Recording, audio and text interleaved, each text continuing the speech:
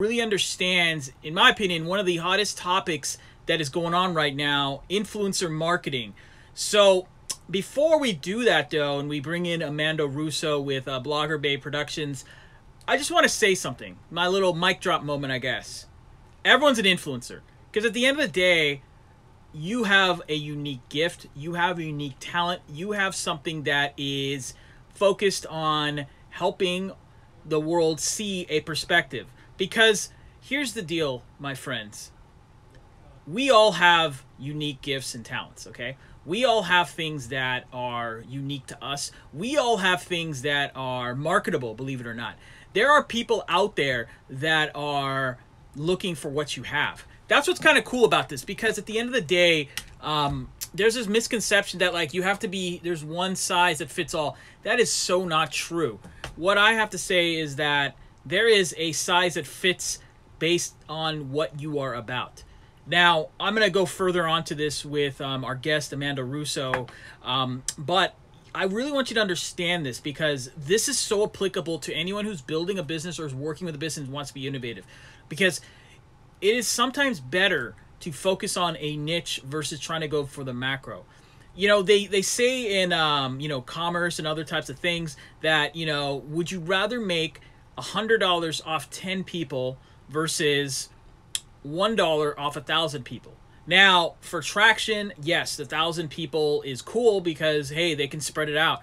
But if you are a premium niche product and you just have to focus on 10 people and they tell another 10 people, you're going to be far more wealthier, as an example.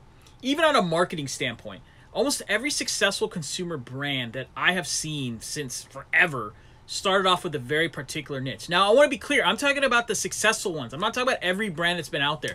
But I'm saying that brands that started off for a specific target market, target niche, eventually built a groundswell. They eventually built this loyal customer chip, whatever you want to call it. And then once they got that traction, what they were doing as niche became the mainstream. And then after that, it actually became this big story. I'm saying the same thing about you as an individual influencer, that you might have a specific niche or gift out from a personal brand level or message that you're about. And you might not be doing this just to make money. You're doing this just to give back and share the world what you're about. It doesn't matter.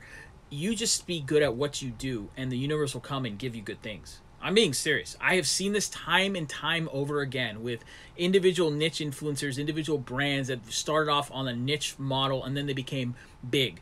By the way, opposite can happen. Sometimes you launch a business and you might realize that, hey, we're doing too much in terms of reaching too many, trying to reach too many types of people. And then you might focus on a more focused niche. And the niche can be age, it can be a certain gender, it can be certain interest, it can be certain location, whatever it is. But that's fine too. And sometimes as that niche, you just keep building and building that niche, because the niche just keeps getting better and better and bigger and bigger. I really hope you all take this to heart, because we talk about a lot of things on the show. We've had hundreds of guests.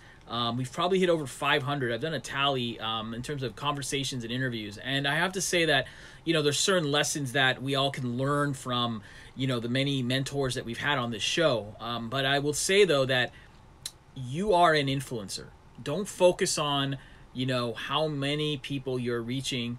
Focus more on what kind of impact you're making. I have a philosophy that, if I can hit one person every day with impact, just one person, then I'm doing my job.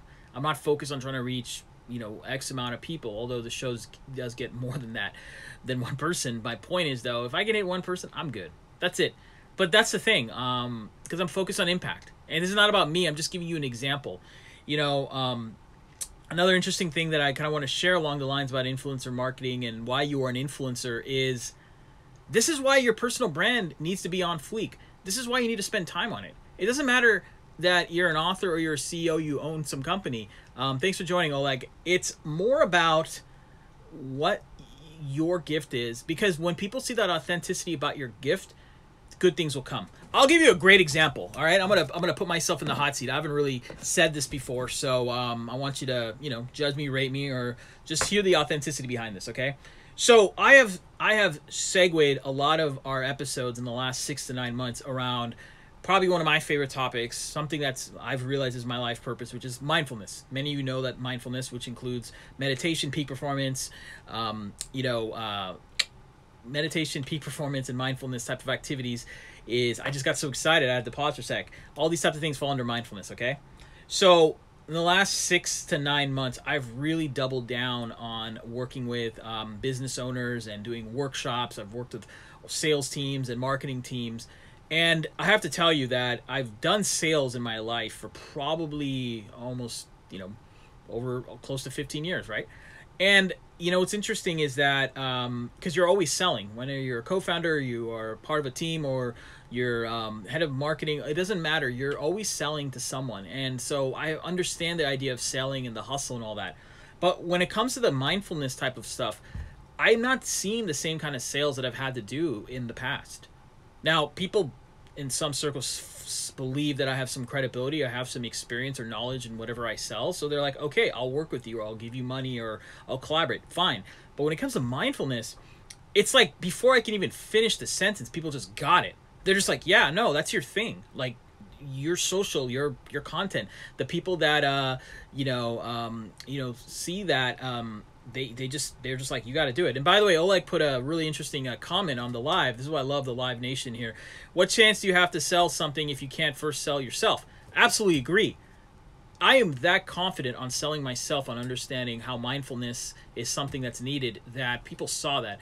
And you know what the best barometer is? And this is something that you have to be really clear about when you're selling yourself as a personal brand or representing a business. Is you have to be vulnerable. Like, I have no issues telling you in the mindfulness side that, like, I went through some tough times and I tapped into mindfulness and it helped me, and I realized that this gift needs to help others. And so I subsequently did more media, did work, interviewed Dr. Oz, which I should replay that interview in the next few weeks. People like Dave Meltzer, even Ryan Blair, some of these guests we've had on our show have been specifically because I was looking for more guidance on my own mindfulness journey, and I knew if it was going to help me, it would help other people. But when I say all these things, I'm not showing you statistics or metrics. I'm not showing you my bio. I'm not showing you a lot of things. But oftentimes that is a good introduction for people to say, wow, like Ash gets mindfulness and he needs to do this. And so your personal brand or your influence or thing that you want to be an influencer in is you have to find that meditation or mindfulness thing for you. I'm not saying do mindfulness stuff. I'm saying find the thing that is so authentic to you where you can not only share